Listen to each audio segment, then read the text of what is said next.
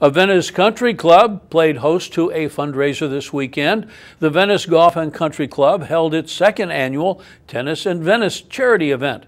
It benefits the Venice High School tennis team as well as the Venice Christian School. Attendees participated in clinics to improve tennis skills taught by teaching pros from several neighboring clubs, followed by exhibition matches featuring those same professionals. We also have the Venice High School boys and girls coming, some of the members of their team, and they'll also be playing for some of the people to see an exhibition match of high school men and women, which is great.